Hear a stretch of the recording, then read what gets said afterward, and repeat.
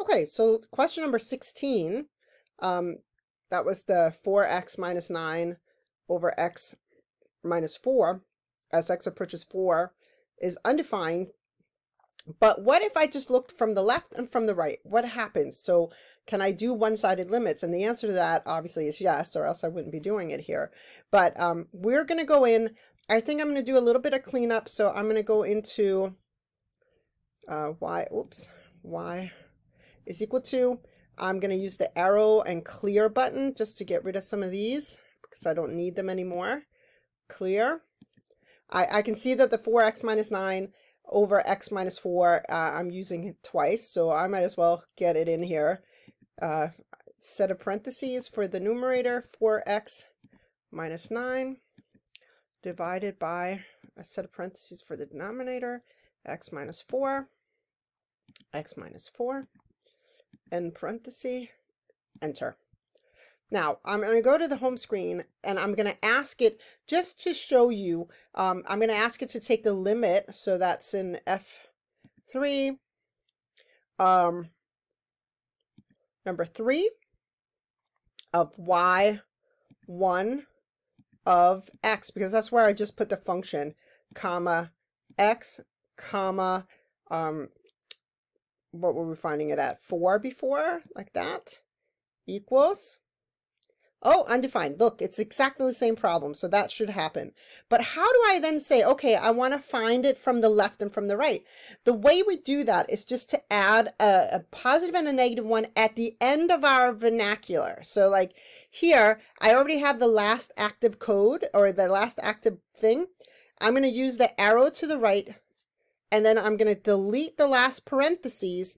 And because if I want to find it from the left, I'm going to put comma, negative 1,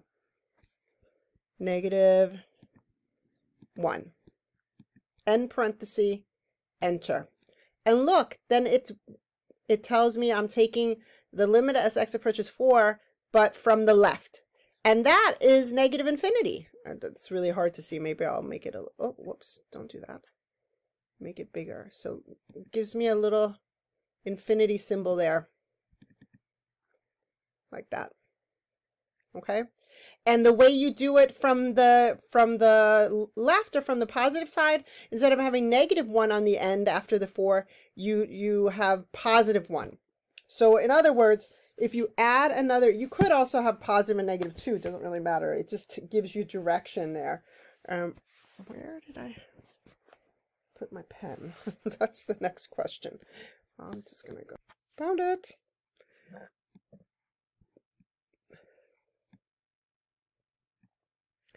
There we go. So to write down the vernacular for this, let's make sure I find it. You are going to take the limit of the function you want, and we call this y1 of x, from x to 4, or as x approaches 4, but negative 1 gives from which direction. So negative 1 from left, positive 1 from right, like that. So then we're going to go in, grab the same one. And by the way, from negative, from the negative side, so from the left, it's going to be negative infinity. And from the right, let's see. I'm going to delete the previous one and put positive 1. If you put nothing, it does it from both sides. And then enter. And look, to make it a little bit bigger, you have a little plus up there, and it's approaching infinity. So which makes sense to me. Look, from the left, it was negative infinity. From the right, it's positive infinity. And before, in question number 16, it was asking for which one it was, or what the limit was, and it said it was undefined, or for us, we call it does not exist, or DNE, right? So therefore, That makes sense because they're going opposite directions. And besides that, talking about vertical asymptotes, we know that there's a vertical asymptote when this happens, when you approach some value from the left and from the right, and it approaches either positive or negative infinity. The only way that that's going to happen is if there is a vertical asymptote. So I forgot to write this down. So this was negative infinity, and this one was positive infinity. All right. So now you try the last two on your own. I'm just going to pause the video just as a little aside to find the square root symbol. It's down here, over here. So for doing 19, that's where you would find the square root symbol. So I'll give you a chance to pause, and then I'll put the answers to the last two. So looking at number 19, as you can see, it's saying, oh, hang on a minute. I'm trying to find a limit of something that would not exist. So the function doesn't exist here. What does that look like in the graphing calculator?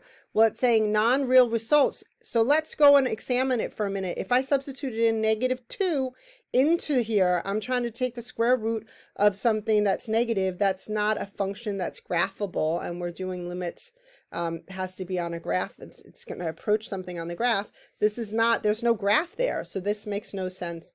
So in this case, it's a D and E as well, or undefined, or non-real results. Any of those I would accept. Then I'm going to pause. I'm going to pause the video right now and then try number 20 and see if we agree. So for number 20, I chose to put it in Y1. There, because there's so much, I just want to make sure it was entered correctly before I try doing anything. And then here's my vernacular. So it's y1 of x, comma, I'm taking the limit for as x approaches 5, but from the negative size. And here, just don't write the minus. Don't forget to use the negative button down here to make the number negative. And that is the last one, negative infinity. All right. So now you've learned a little bit about the TI-89.